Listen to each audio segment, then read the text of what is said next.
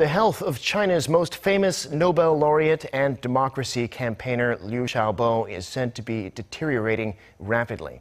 Hong Kong's South China Morning Post reports that doctors have stopped giving Liu medication because his body could no longer cope with the treatment of his late-stage liver cancer.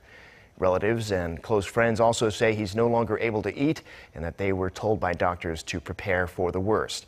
The 61-year-old was imprisoned in 2009 for inciting subversion against China's one-party state after he helped to write a petition calling for political reform in China. He was given medical parole last month after being diagnosed with terminal liver cancer.